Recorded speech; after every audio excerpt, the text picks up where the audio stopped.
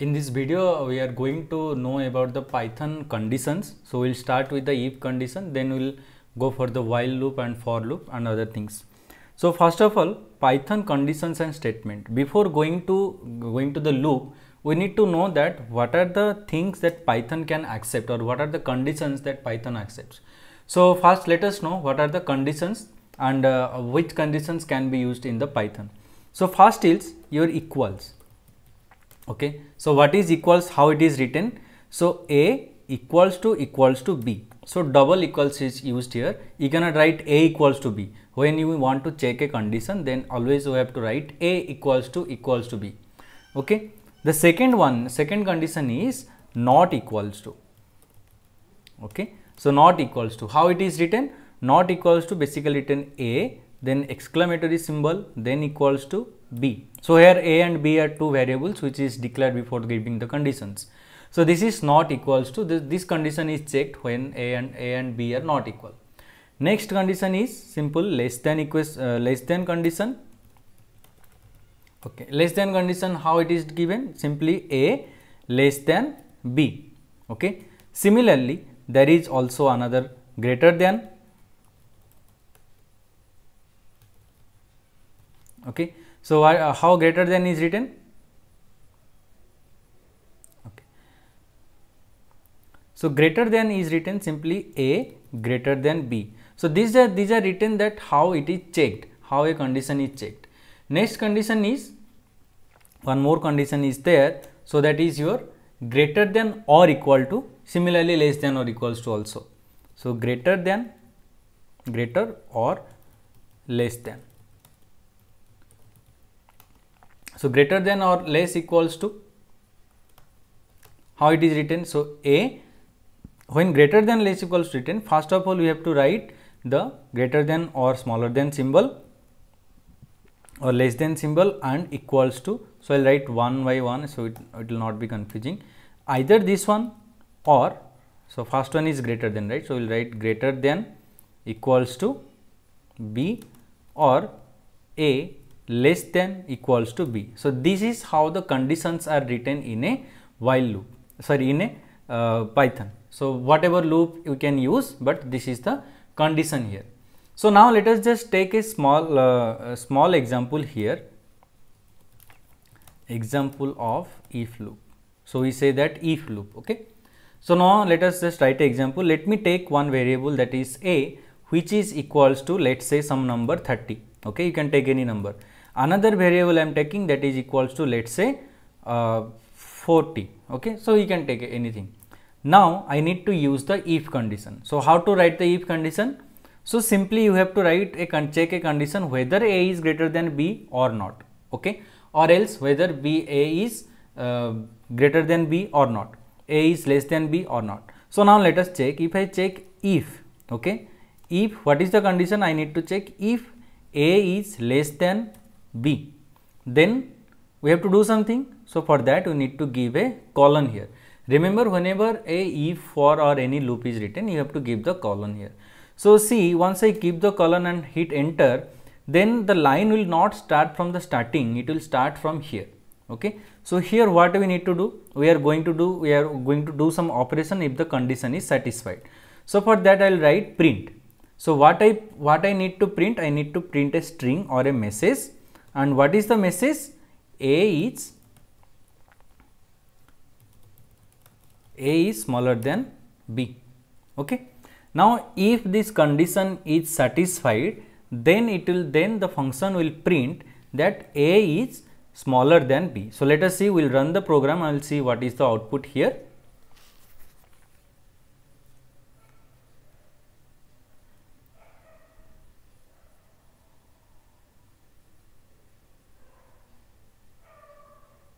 Okay, so now we'll get the output here. So now it is printing the message A is smaller than B. Now let me just copy this thing. We'll copy all the things. Okay, we'll check another condition again. So I pasted it here. Instead of writing A less than B, I'll write A greater than B, and it will just run the program. So let us see what output is coming. So see here, the code is run successfully, but there is no output actually. If A is greater than B, then we'll print. So it will not print anything because A is not greater than B, right? So this is how one condition works.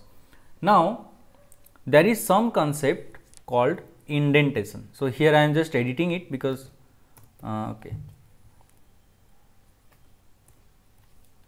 So something called indentation. So this is very important in Python. What is indentation? Basically, when I give the colon and hit the enter, then it is coming to the print statement, right? So let me just make the this correct. We will check all the, if that is not correct, then what to do, we'll see all the things. First of all, let us just see the indentation.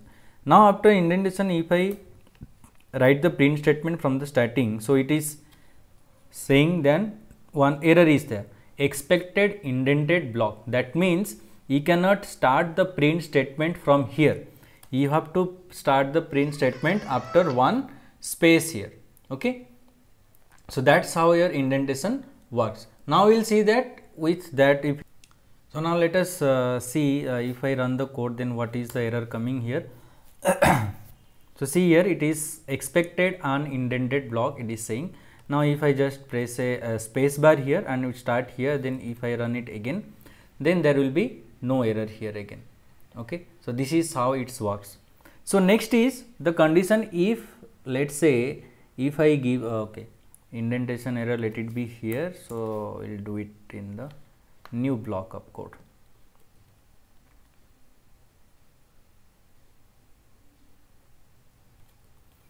Okay, so next what we will see, we will see here if or else condition.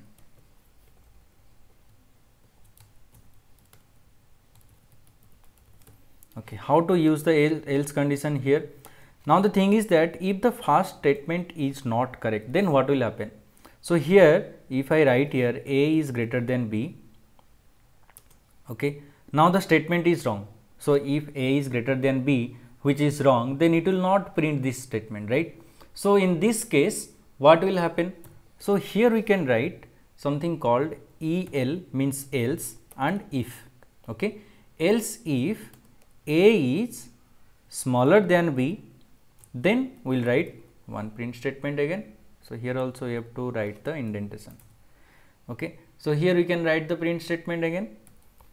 So print what? We will print or else A is smaller than B. So here I will just change it to excuse me, sorry. So here I will change it to greater than. Okay, now let us run it. Okay, so here it is saying invalid syntax. That's because else if should start from the here. Yeah. So see here, now two condition is being checked, that if A is greater than the B, then print A is greater than B. Else if A is less than B, then print A is smaller than B. Now let us just change it here. I'll change the value of A and we'll run it again. So you can see now it is printing A is greater than B. That means the first statement is printed here. Okay. So now this is else if condition. How to get out of this program and how to end the program. So here if you want to end the program, so last sentence means if condition, if loop, you have to end it. Then you can write else. So else if is if you have multiple conditions, more than two conditions. If you have more than two conditions, you can use if. If you have only two conditions, you can write else also only. So if I write only else here, and here I will write print, will print what? A. So third possibility is what? A is equals to B, right? So now let us see, we'll make it equal. Here I will write 40 again and we'll run the code. So see here, now it prints A is equals to B. Now if I make it 400 and if I run the code again, so what is the condition? What output? A is greater than B, so it should print A is greater than B. So this is how this condition is used. Now let us see if we have only two conditions, then what to do. Okay, so let me just take this again. So basically else condition can be used in two way. One is your if, one is your if, one is your else. Now I will just remove this one and we will see what happens. Okay, only two conditions are there, and if I run this again,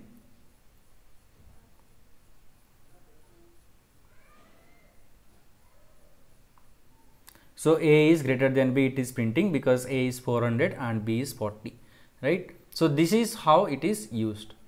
Now also you can make it something called shorthand if. Okay, there is something called shorthand if. So what is this shorthand if? So in one line we can write a condition if, then I give a space, A is greater than B, then colon, and in the same line you can write in this way also, this is possible. Okay, so print what? We will print here A is greater than B, we can print this message. Okay, if I run this, so this is also correct, you can write in this way as well. So next there is shorthand if else condition, both the condition how to use in the single line. So next is your shorthand if else condition. Okay, now how to write this? So let's say A B is there, so we'll write print in bracket. So we'll just print the value here, not any message. Print A if A is greater than B, okay, else print B. So what I am doing here, I am just writing a simple statement which we can read in English also, right? So print A if A is greater than B, else print B. So what is the thing here? Whichever is larger number, now it will print that. So we will run this code.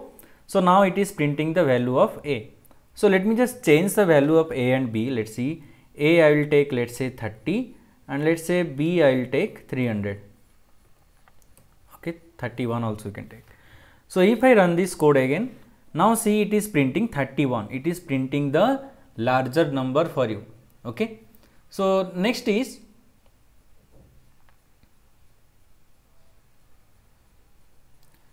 how you can use multiple things, means in one line you can write multiple conditions you can write. Let us see that.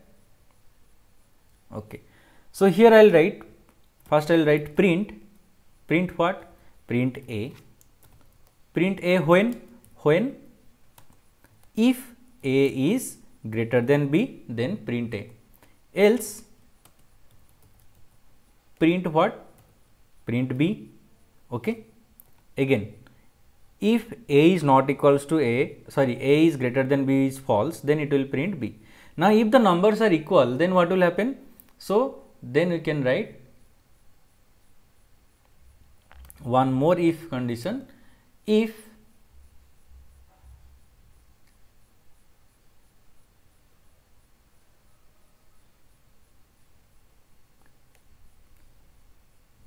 A equals to B, we can write in this way, else if A equals to B, not in this way. So first of all print A if A greater than B, else print B, right? So it will print that. Again after this, if this condition is not satisfied, then if A is equals to B, then print else print numbers are equal. Okay,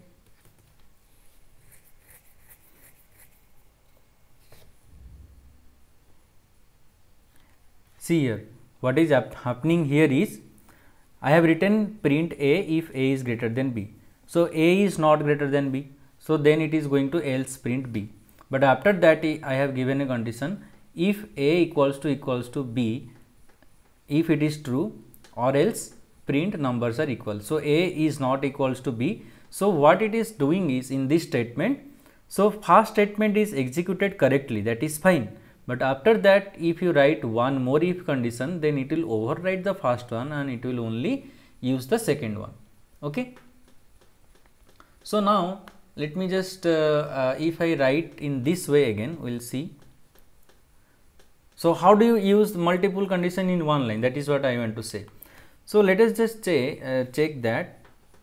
I will take again, let's say take separate value, equal values will take. Okay, let's say A equals to 30 and B equals to 30 as well. If I make it same, and then I want print A when, if you have to give space, if A is greater than B.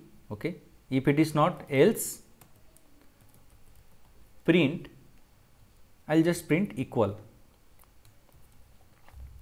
or else print equal if A is equals to A is equals to B, else print B. Okay. Now let us see, we will run this code, what is happening. Error is there.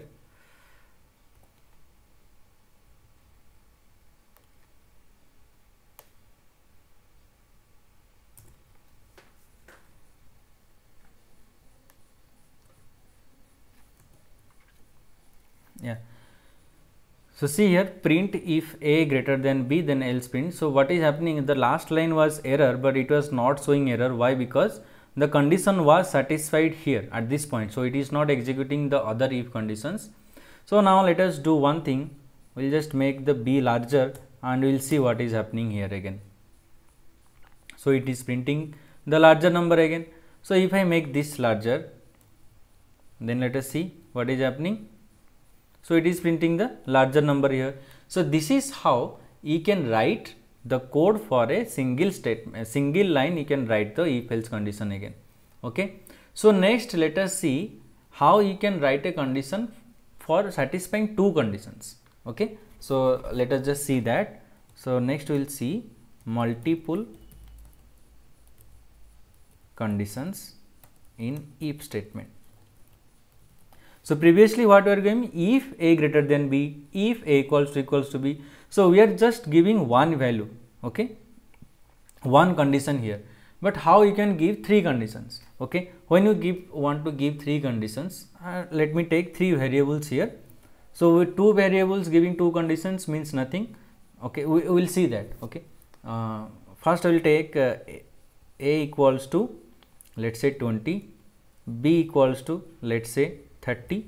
Okay, and now let me write a condition with multiple things. Okay, so if I write if A is greater than B, or we can write or also to combine two conditions, or A is less than B. If either of them is true, then what we can do? Then we can print A is not equal to B. So what we are doing? So either A is greater than B or A is less than B. If anything from this is true, then we know that A is not equals to B. Okay, so like this you can give a or condition to the to your statements. Okay, so next is you can give and conditions as well. Okay, so I will just copy this. Let me give a and condition here. So if I write if A for and condition, if I write here and, that will mean nothing. So we will just take another variable here. Let's say C equals to 40. So we will write if A is greater than B and B is greater than C. Okay, so we will make the condition true as well. A is greater than B and B is greater than C. Okay, with this condition we will try to run this. So what is happening? If A is greater than B and B is greater than C, then you want to print a message A is greater than C. Okay, so like this we can give a multiple conditions in a if condition. So if A is greater than B and B is greater than C, then we can conclude that your A is greater than C. So this is how you can use multiple conditions in a if condition. Okay. Now there is something called nested if.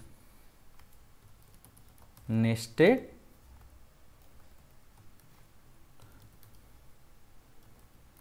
if, or also it is called nested loop. So this nested loop condition is also there for other loops, there is while loop and for loop as well, we will see that later. Okay. So nested loop is what? Nested loop means loop inside a loop. Loop inside a loop. In here what happens? Loop inside a loop means one if condition is there and inside that you are writing one more if condition. So let us see that. We'll just let us say take one variable, that is x equals to, let us say 40. Okay. This is variable we have taken. Now we'll write the if condition. If what? If let us say x is greater than 10, let us say some value. So if this condition is satisfied, if x is greater than 10, then what we will do? Then print. We will just print a message. So instead of printing a message, if you are using an actual function, you can use your code here, else do this or do this like this. Okay. So print, let us say we'll write above 10. Okay. Simple write above 10. Next is, if I write here, if again x is greater than 20. Okay. So here I will give this one, and here I can write print one message and also greater than. I will explain why I am printing what happens if you write two if conditions, what happens if you write if and else condition. Okay. Greater and also greater than 20. Then what we will write? Else, we will try to end the loop here, else print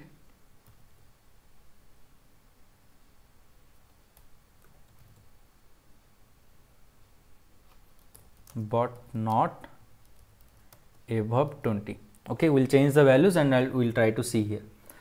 So now what I am doing here, if x is greater than 10, then it will execute this print statement. Again, as there is no other else or else if condition, it will again execute this if condition as well. So for this if loop, so these are the two conditions it will be executed. Now when this if condition is executed, so because of this condition will again be executed, and after that we are ending the loop with a else.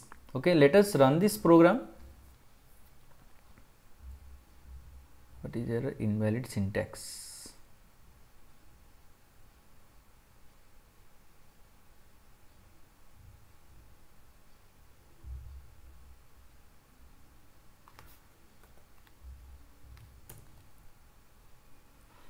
Actually it was a indentation error, right? So when this is here, else should start here, because for this if, this else is written. So this minor things you should always notice.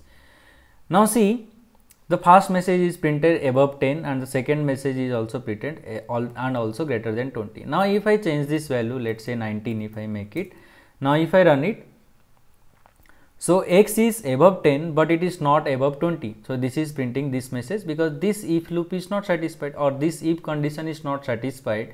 That's why it doesn't use this statement, this print statement is not executed and it came to the else condition. So if else, what happens? Either the if condition will be satisfied or the else condition will be satisfied. In that case, either the statement written in the if will be executed or the statement written in the else will be executed. Okay.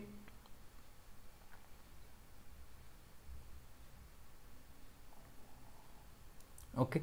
So with this we will end this if program here, and in the next we will be discussing about the while loop. So see the next video for updates.